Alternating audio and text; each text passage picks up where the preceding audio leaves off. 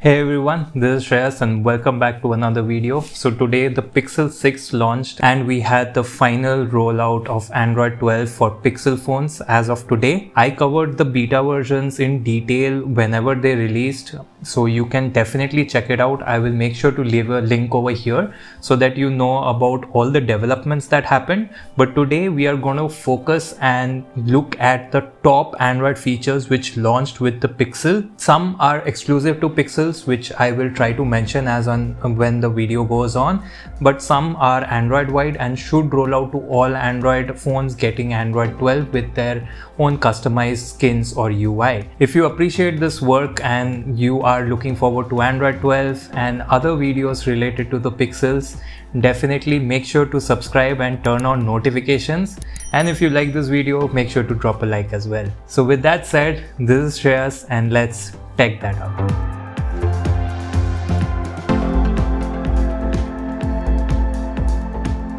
Alright, so according to me, there are 5 major categories in which Android 12 makes huge changes. The first one is going to be security and privacy. So let's start with the privacy dashboard. Now this is a segregation of all the permissions used by each app. You can see the moment which it was used by which app and what all permissions. It is very well segregated and there is a detailed pie chart of the same as well. And the best part is this is not limited to only third-party apps. Even Google's own apps will register over here, be it the stock camera app or the stock Google app itself. The next is the mic and camera access toggles. Now these can be found in the notification pane in your quick toggles. You have to add it manually. You can check out the betas for how they work.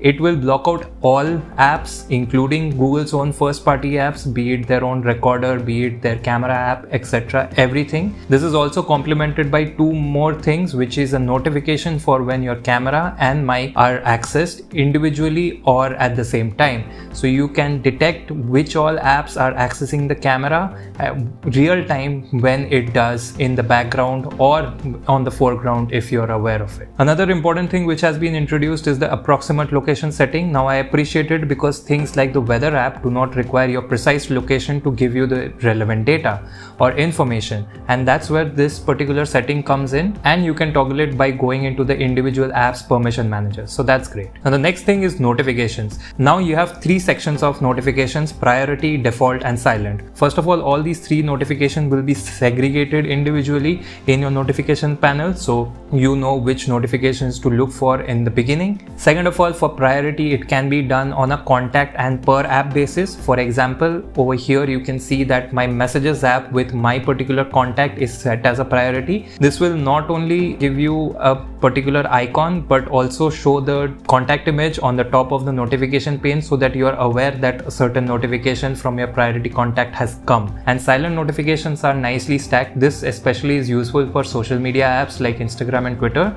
and they are stacked very well. Now the third most important category according to me are the features which are exclusive to Android 12, and few of them are exclusive to stock Android, which is the Pixel experience. Now finally Google has added scrolling screenshots on Android, and this is something that a lot of other skins had already been doing for years to you, and I think the implementation is pretty good. Next is a very important one according to me, which is system-wide search. You can just search for a particular app, contact, function and relative contextual stuff right from the search button on the app drawer.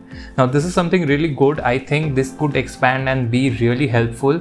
The next thing is one-handed mode. Now I think for big devices upcoming, even the Pixel 5a 5G and the Pixel 6 series are bigger devices, and one-handed mode is a very welcome change. The next thing, which probably is unique to the stock Android experience, is the gaming dashboard. So the gaming dashboard is a nice way to get shortcut toggles for FPS, recording live stream and uploading live stream, doing game recording, and also setting performance profiles. This does dive into a few performance profiles which you can set per game, which could be useful as per your battery or your need as per the game. Now another very handy feature which I liked about stock Android got even more refined and better. This time from the recent apps menu you can share links directly, drag and drop on your recent contacts. Not just that, you can do the same with pictures if they are appearing.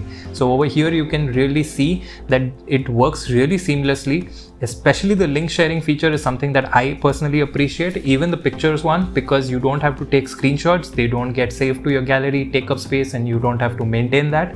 So I feel this is a really great way of sharing content when you want to with all of your contacts. And the last and the biggest noticeable changes for you guys will be the UI, of course. Material You is a thing that got introduced this time. It has been implemented across a wide range of things. It changes the accent color, it changes app colors, it changes widget colors as well. So this has been adapted very differently, both in light and dark mode. I think this is really beautiful and it works very seamlessly. Even in the beta stage, it was working very well. And for the first time, because of Material You, I have been using colored wallpapers and not just true dark AMOLED wallpapers with a hint of color. Material You and its implementations throughout the UI, throughout the apps is really great. I really feel this time at least Google Apps and the UI over here is finally very cohesive and feels a part of a same system.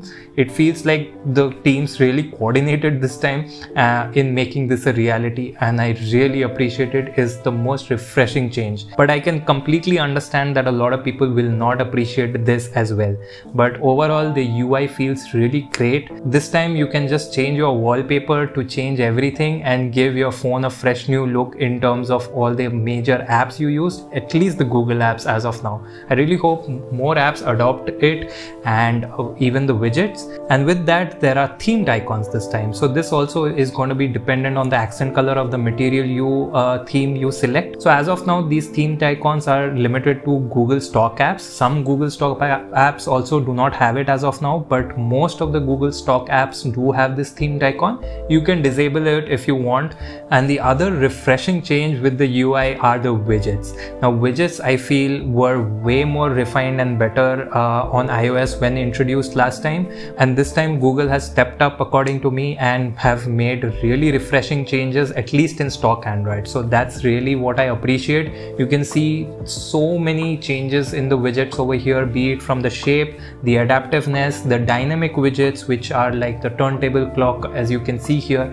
Now another thing to note is that the widget colors are dependent on the background you place the widget on. So if you're placing it on a blue element of your wallpaper, then it will turn blue, and so on and so forth with other colors. So this is something you should keep in mind, because it won't adapt to the exact Material You color scheme you pick in the wallpaper section. Now another UI element I really appreciate are the lock screen shortcuts. Unfortunately, they are not customizable to any other shortcuts as of now, but you can enable the payment shortcut and the device manager shortcut as of now. Both of these I use a lot, like the payment shortcut especially, and even you also have the shortcuts for these in your quick toggles. You can add them up, but the lock screen makes it really accessible and easy for you to use it. The next thing I liked about the UI is the animations. Now there are a few animations which are very evident and really smoothened out and refined. Even on a 60Hz display of my Pixel 4a, these looks really good. First of all, if you go to the home, the animation shrinks into the icons if the icon is on the home screen. So that's something appreciated. Same happens with stock widgets. So if you open the clock